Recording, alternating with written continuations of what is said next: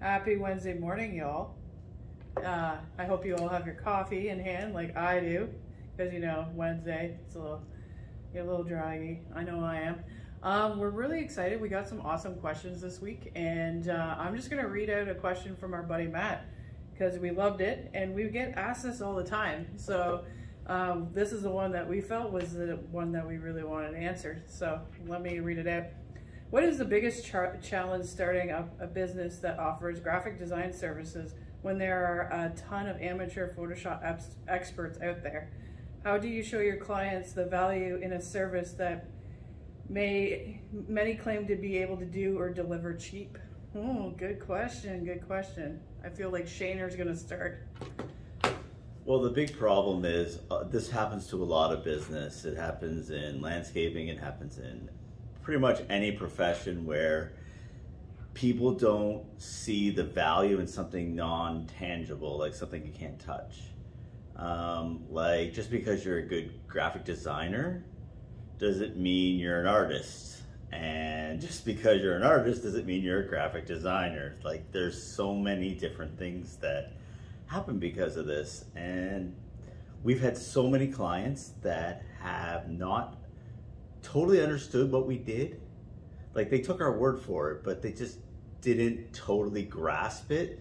So there was always lots of questions. So they're like, why this, why that? Which is great, you just answer those questions. But sometimes there are people that just don't understand your value. And the big thing is, you have to know your value first. And Lisa knows all about this because she's a graphic designer. Yeah, so I don't get me wrong, there's a lot of people out there that have a natural skill. I think that natural skill in tone with schooling and experience are huge. So in my own experience, I went to graphic design and advertising school, and then I was in the advertising world for about 13 years before I decided to go out on my own. And yeah, it's tough when you're first starting out. And I'm not one to like mention the kind of clients that I worked on in the past. I don't know, it's modesty, whatever it be.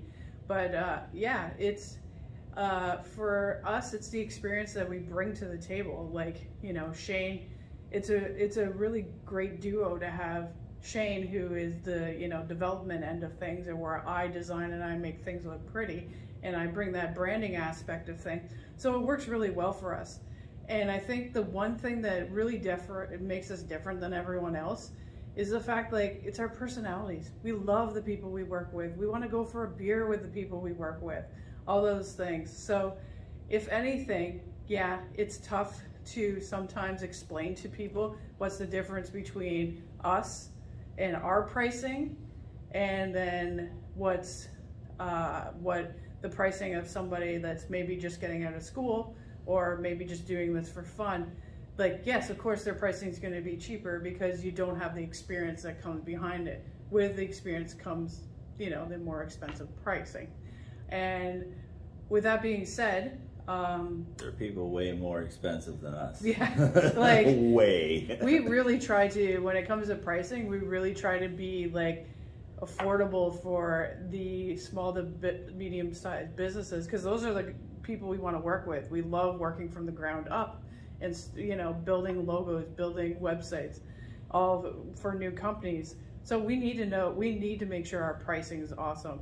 And we've always, when we go and talk to new clients, we say, we have affordable pricing with all this experience, because we have the smaller, we don't have as many expenses. We don't have the big office. We don't have like all these employees. We work with contractors. We don't, we purposely have done it that we have a lot less expenses. So we use local resources. And we use a lot of local resources. So like, it's really important to us that our contractors are local.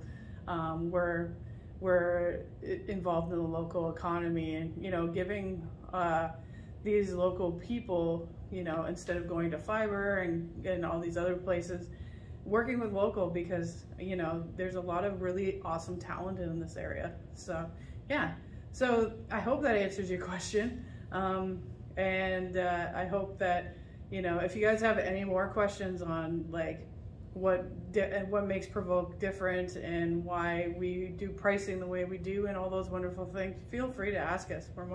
We're an open book. We've been doing this business for 3 years together, and I started the business myself in 2013. So yeah, we love giving back. So, and if there's any questions out there, feel free to ask us. And so I hope you guys have an awesome Wednesday. Get the coffees in because, you know, it's going to be fun. Talk to you all soon.